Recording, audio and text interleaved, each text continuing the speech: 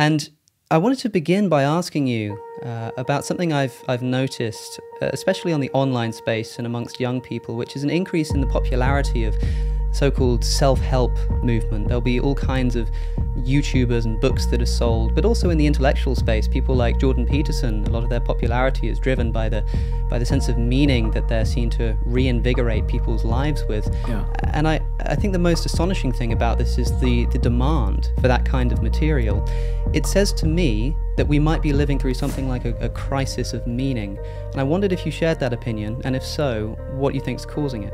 That's Alex O'Connor, the Cosmic Skeptic, and today on Trinity Radio with me, Braxton Hunter, we're going to be looking at a discussion between Alex, the Cosmic Skeptic, and Bishop Robert Barron about meaning, death, purgatory, and whether God is a cosmic dictator.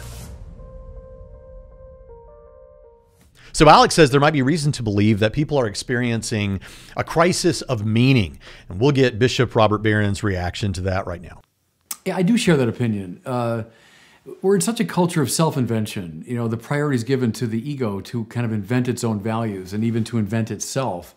And the roots of that go back, I mean, go to Nietzsche, come up through Sartre and into Foucault and people like that, which has now become the default position of most young people in the West, I would say, that we invent ourselves, we invent our own values. And I think if you want to mention someone like Peterson, he's appealing to, I'd call them objective values. And a meaningful life is one that's lived in some kind of purposive relationship to a value, I would say. That when you discover, you intuit a value, whether that's epistemic or aesthetic or moral, and then you order your life according to that value, you're living meaningfully. To me, it's an illusion to think you can invent your own purpose, you can invent your own meaning. I think you discover them. And those are the best moments in life, you know, and they're recorded in some of the great literature of the world, those moments when an aesthetic value appears, a moral value makes a demand on us, or an epistemic value appears, and we say, yeah, that's the truth, and I need to give myself to it. I'd also personally like to work into this discussion a thought about how this will affect your everyday life and how you think about the things in your life. They get there a little bit, but I want to call it out specifically and talk a little bit about it, that if your ultimate meaning is to serve God or something like that in some particular way, if you find your meaning in a relationship to God, then that is going to order the values of the other things in your lives. And getting those values then disordered is going to cause problems. It's basically on the Christian worldview, if we understand that there's a creator and there is this objective meaning in the world and all that sort of thing, then when we look at life, we see that things have value. For example, there's a value to playing video games for recreation, perhaps some stimulation, hand-eye coordination. If you're playing online, maybe with some friends, you get some sort of social engagement out of that. There's some goods to playing video games, whether our parents thought so when we were kids or not. But though there is a value on, say, your favorite video game, that value is not the same as your wife or your husband, let's say. So if you're someone who's about my age, and let's say you spend most of your time at home playing video games rather than with your family, and it's like you're not spending almost any time with your family, you're spending most of your time playing the favorite video game, and you know who you are. Well, what does this mean? This means that though the video game has value, your wife or husband also has value, and the value that your wife or husband has far exceeds the value of the video game. And so if you're spending all your time on the video game and ignoring your wife, well, then you're disordering the values. You put more of a value on the video game than should have been there. And you're putting far too little of a value on your spouse. And that should have been much higher from the beginning, or is much higher in reality. You see this when it comes to things like alcoholism. If, say, beer has a value, well, great. But if you become an alcoholic and you're abusing your wife or something like that, or you're just ignoring her or not taking care of your family, again, this is an example of taking something that might have value in it, but then saying, I'm treating it like this thing is more valuable now than this other thing. And that understanding is going to undergird much of what we talk about going forward. And so when Barron talks about things like, oh, I recognize this is a true value, this is like, you know, something incredibly beautiful or moral or whatever, then in such a state, when I recognize such a thing, I have this desire to give myself to it. And what we're talking about there is you're recognizing where the values really sit and what really has higher values, and then appropriately recognizing recognizing those values so that you're highly valuing the things that are highly valuable and not highly valuing the things that have very little value, or at least less than those other things. But then Alex brings up this great question. What about people that don't think there is any ultimate meaning, and so they just kind of make up their own meaning? I like philosophy. I like music. Do you think the people who say, well, I'm just going to invent my own meaning and purpose, are essentially just coping with the fact that they're beginning to recognize that their worldview doesn't have any grounding for objective meaning? What does the bishop think about such people? Yeah, my guess is that when they say that, they don't really mean it. They are, in fact, in touch with objective value. But they're so enamored of the value of freedom, which, by the way, is a value. I mean, personal freedom is a great moral value. But if you valorize that to the nth degree, then you get into this problem. I think people that say I'm inventing my values, in fact, very often are intuiting objective value if you press them on it. Because we can't finally stay in that Sartrean space. Go right back to existentialism as a humanism, when he said existence precedes essence. I think that's now the default position of most people today in the West. But to me, that's just it's a going nowhere position, that my freedom invents who I am. No, my freedom finds itself in relationship to great values that call it and condition it and summon it to something higher. That's when you're truly free. Yeah, so you're truly free when you understand the proper valuations. And the thing about this is freedom is a value. I think that's absolutely right. The problem is we place that freedom high above other things when the freedom, what it should do is as a valuable thing, that we have an incredibly valuable thing. We take that freedom and we take advantage of the value that it has to hopefully be a part of the process to getting us to the things that we recognize as the most valuable things that there are. And by the way, this isn't a video about the pro-choice, pro-life sort of thing, but I will just say this, that often what we do there is we pit values against each other, the value of life and the value of liberty, or the value of freedom, as we've been talking about it here. And so we decide, often what happens is an improper valuing.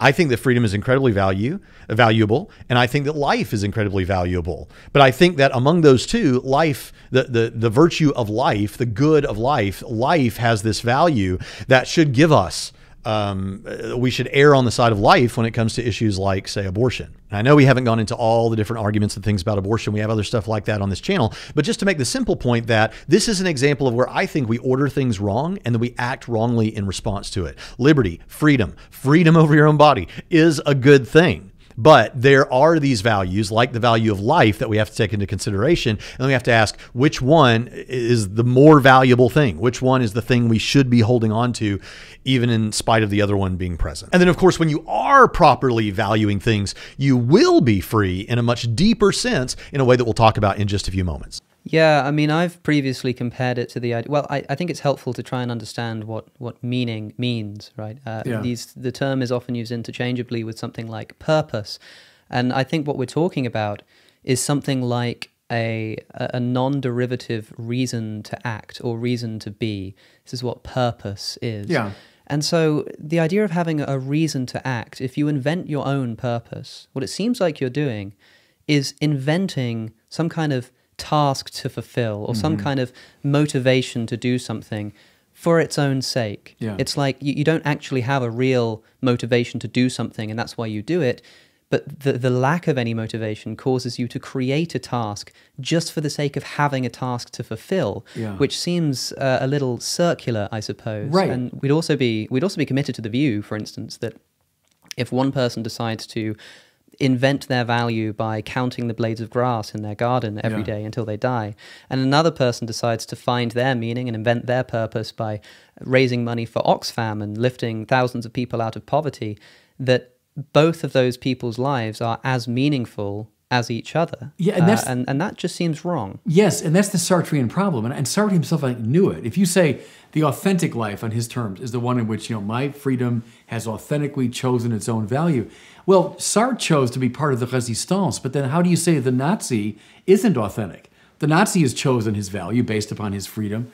So how do you adjudicate those two things? And see, I would say you have to rely not on your self-inventing freedom, but on some objective value. And I would be able to say, I think, the Nazi is radically out of step with proper moral value, and the member of the resistance was in touch with it. So there you go. Here is the system in practice.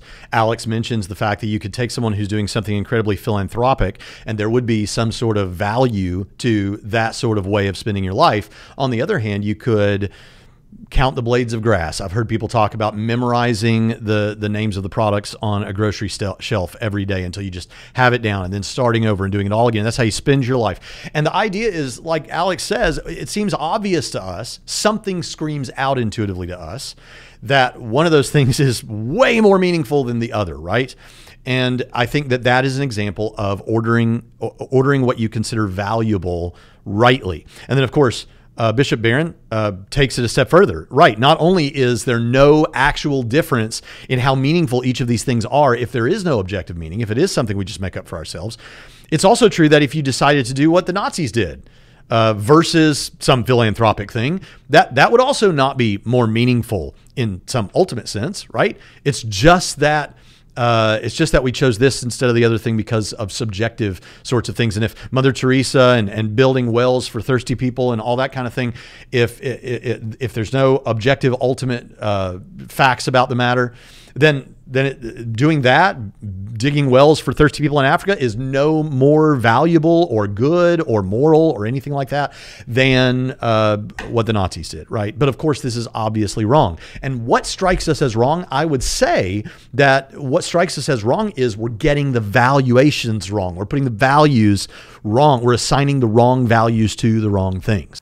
You said it's not between theism and atheism, but essentially choosing what it is you worship, or choosing what it is that you follow. True worship or false worship. Right. Because there has to be something, right? There has to be something motivating action. If there wasn't some fundamental purpose or reason that underlies every other reason you have to act, then those reasons wouldn't exist. They don't have any power of their own accord.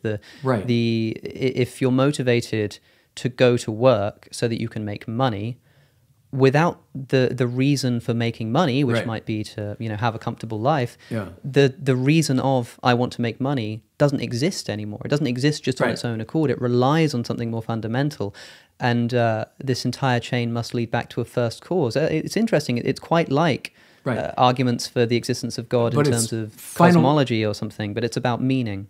Yeah, at first I thought that was just fantastic. It's like some of these contingency type arguments or whatever, where you can't have an infinite regression, right, of explanations to this. It seems like if you start thinking about why you're doing any particular thing, like watching this video right now or me making this video right now, and you just take it down a step of, well, why do I do that? Well, because I have this channel. Why do I have this channel? I have this channel because I want to spread the gospel. Why do I want to spread the gospel? Because I believe it's true, and I believe that I'm commanded to do it, and I do it out of love, principally for my fellow man.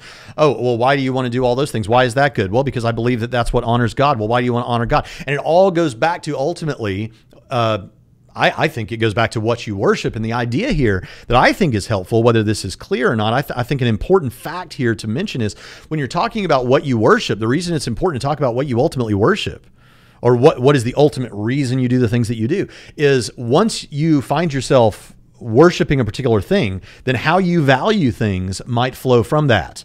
And it's certainly true with God. If you come to worship the Christian God, that is the beginning of valuing things properly in life, I think. Now, as they've said in this episode elsewhere, I think it's true that people will naturally find themselves doing. I think that atheists who naturalistic atheists who perhaps don't believe, ones of them that don't actually believe in some sort of ultimate meaning or objective meaning, as we talk about it, as some of us as Christians, I still think they have meaning. Just like it seems like Bishop Barron is saying, they still have meaning because they intuit it. They notice the meaning that's out there. But that doesn't mean that everyone values them properly. And so I think finding God and finding the truth in Christianity is where you begin to structure and value and assign values properly to all of these things. And I think there will be some intuitive force behind that. I want to shift gears based on something that we were just talking about, which is death and death's inevitability.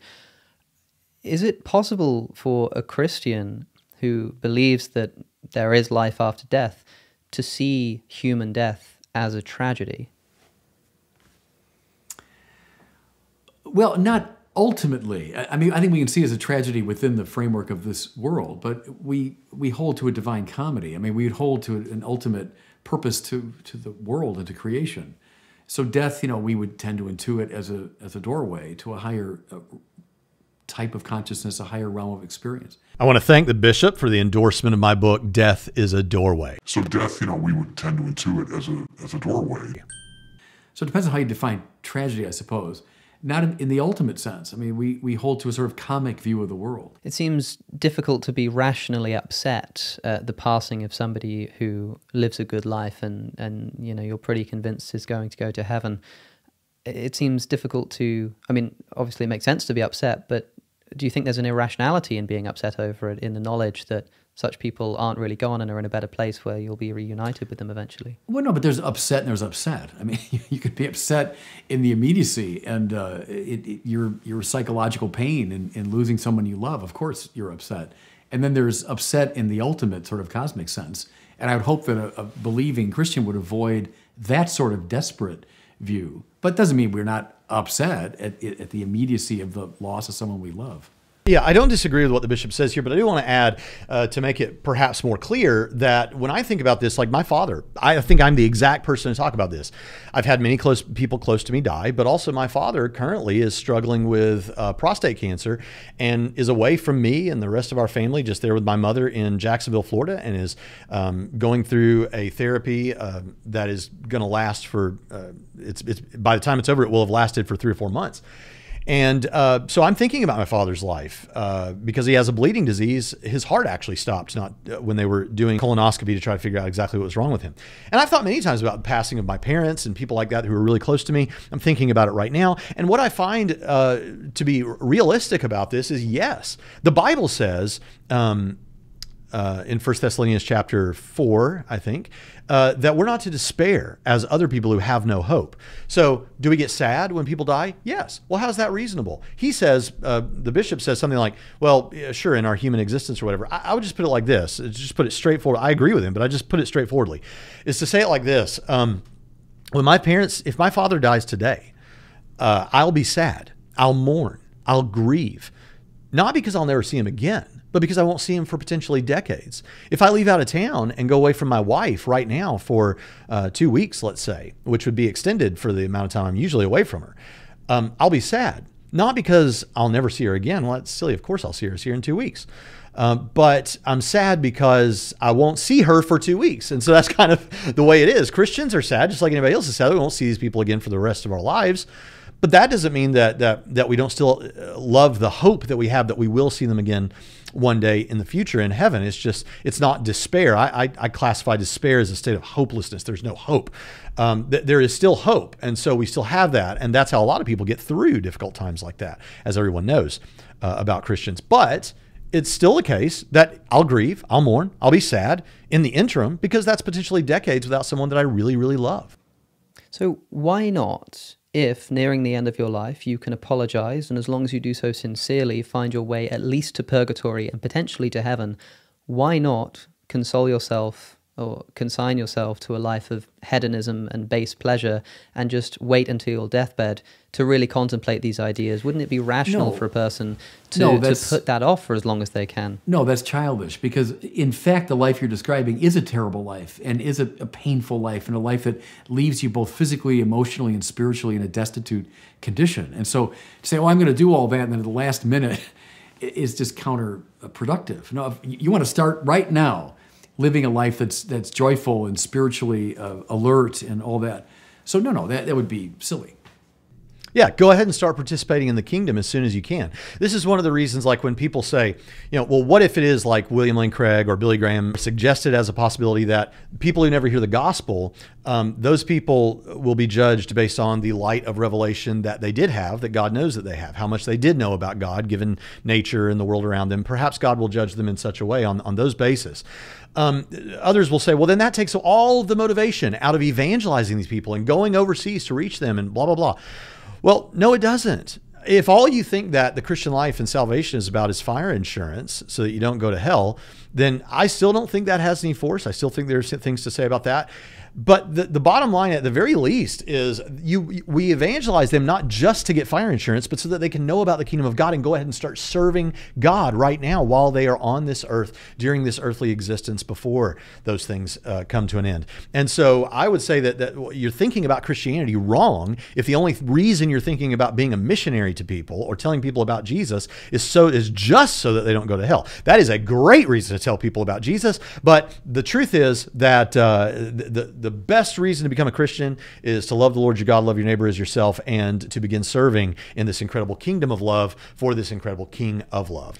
So likewise, I would say here, if even for someone who has heard the gospel, why you want to start living the Christian life right now. You want to start being a part of the kingdom and doing kingdom things and loving the King of love right now, because there's no better time to start. It's not just that we do all that stuff in the hereafter. The people of God exist on this and the other side of the grave. And so we are very much serving in the kingdom right now. And if you ever think that you're willing to serve the king and bend the knee to the king, you don't want to wait till you want to do that as soon as you can. Start serving this incredible king. The second thing that I want to say about this that I do think is very, very important is, and I would imagine that perhaps Alex might suggest this to himself as a critique of the question that he raised, because after all, he's raising questions to kind of tee up Bishop Barron to kind of answer. But I think he might suggest this at some point to say something like, well, if you're the kind of person who says, I'm just going to be a hedonist until my final moments, and then after that, I'll repent and trust the Lord Jesus, and then it'll all be good, and I will have gotten all the earthly riches, and I'll also get all the heavenly riches. I agree with what Bishop Barron has just said, that doesn't work. We think that path leads to death. But even if you don't think that path leads to death, the truth is that doesn't sound like the kind of person that is willing to submit to the king and to commit to him. Maybe they get to that point by the end of their life, but it just seems odd that you would say, okay, here's my plan. I'm basically going to, let's say it like this. I'm going to rip God off for most of my life. I'm just going to live for myself, and then I'm going to, and not do anything for his kingdom. And then right at the end, I'm going to turn. That doesn't sound like a heart that is sincere toward repentance, toward becoming a part of this family. Now, I'm not saying I can judge. I can't. I don't know what's going on in someone's heart. But I think we would look at that and say, well, that person doesn't seem like they really care. It seems like they're just in it for themselves. And that sort of person doesn't seem to be the humble sort that is willing to sincerely bend the knee to the king. So what I want to do now is move on to this clip that I really like here at the end about Christopher Hitchens and how he talked about God as though he was this, if he existed, he'd be like this celestial North Korean dictator. And so I was actually surprised at some of the stuff that was said here, because I know that Alex has some affinities, or at least used to really appreciate Christopher Hitchens. And so let's hear what they say here.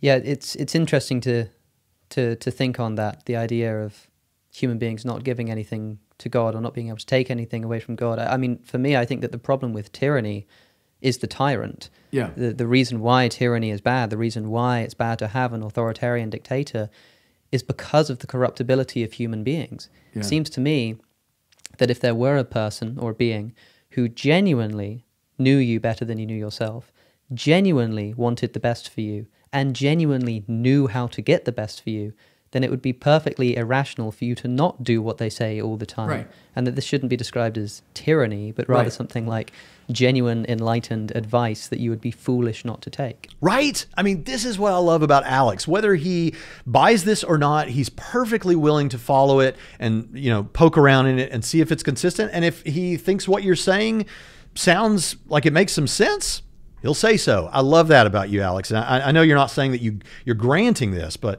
I love this humility. Right. That's why the psalmist can say, Lord, I love your law. I meditate on it day and night. The law is not some imposition on me. I love your law. It's like when you're learning how to play golf and someone's giving you proper instruction and it's getting into your body and now you know how to hit the darn ball. I love the law. Give me more of it. Give me more of the law of golf. And if I'm living just in my own space, I'm going to golf any way I want to. I'll be the worst golfer in the world, right? So that's a better metaphor for like religious law. And that's why when the Lord says, I will write the law in your heart, that's like a golfer. I finally got it in my body. I finally have the laws in my body. So that's what God wants to do. He wants to write the moral law in my heart.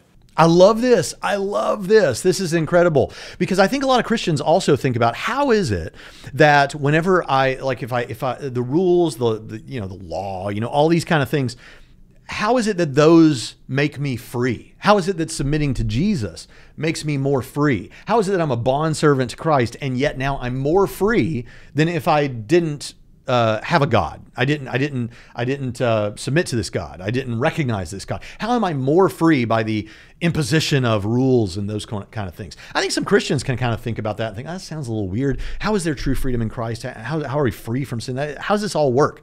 And I think what he says here is a great analogy. If you're playing golf, and for those that have tried to play golf, I'm not a golfer, but I did take lessons for a while and played with some guys at our church when I was pastoring. And you think that you just be able to walk up and hit that ball. I mean, and honestly, it's not whether you can hit the ball straight. At first, you can't really hit the ball. You hit the grass, you hit next to the ball. It's very difficult. And you really have to learn how to grip how to grip the club, how to do all these things, how to hold your body. And then when you have all of that kind of inside of your head and inside of your muscle memory, it's all the rules. These are all rules. It's really hard. But then after you have all of that, you're now free in a new way, because the laws of golf have made of you someone who now it's kind of written on your heart, to use the analogy the way he does. Now these rules and laws are kind of written into your body, so to speak, as a golfer. And now you have freedom to play the game, much more freedom than you ever had before in the right and most important sense. And I just think that's great. So let's let him continue. Yeah, it's like a wonderful and strangely paradoxical sense in which you can become more free or more enabled by restricting your behavior. Much like how by restricting yourself from going to smoke some cigarettes, in a sense, you actually become more free by restricting the amount of things that you can do. Another great example, another great analogy is anyone who tells, well, I want to be free to do whatever I want. So if I want to buy and smoke cigarettes, I should be able to do that. And then, of course, you do that. And then guess what? Now you're a slave to nicotine. And then you go to the gum. And then you go to the tabs, and then you go to the patch, and then you go to vape, and then you do all these different things. You're a slave, man. You're a slave. And what this allows for is this freedom to escape that, rise above that. And even though it means you're now taking on a rule, and a rule that isn't easy to keep, guess what? Now you're free in a new and more important way. See, freedom is a great spiritual metaphor up and down the tradition, because our attachments make us unfree. And when I'm freed from my attachments, I'm freed for that thing we first talked about. This realm of objective value begins to open up to me in a fresh way. As long as I'm in my little world and I'm hung up on how do people think about me and how am I doing, and then the world of objective value doesn't open up to me. It's like light pollution. I never see the stars. But when I get rid of all that clutter and distraction, I can actually see the stars. And this is what the tyrant of Christopher Hitchens' description is actually doing. It's not do this or else I'm going to punish you, but do this because this is the right thing for you. Trust me, do this and things will clear away that will enable you, a whole world to open up to you. That would be the right way to read it. Fantastic. But I would be remiss if I closed this without saying that the bishop here is a Roman Catholic, and I'm not. And one of the things that was a part of this conversation was a discussion of purgatory. And so I want to say a couple of things about purgatory. I think Alex actually correctly questioned him on this. Like, why should I believe this? Is it the Bible somewhere? And he talked about it, and he said some good things. And I encourage you to click the link in the description and go listen to the full discussion, because it's fantastic. But I just want to say this. I think that the idea of purgatory, I will grant that the idea of purgatory has some evidence, a little evidence in its favor. I don't think there's strong biblical evidence.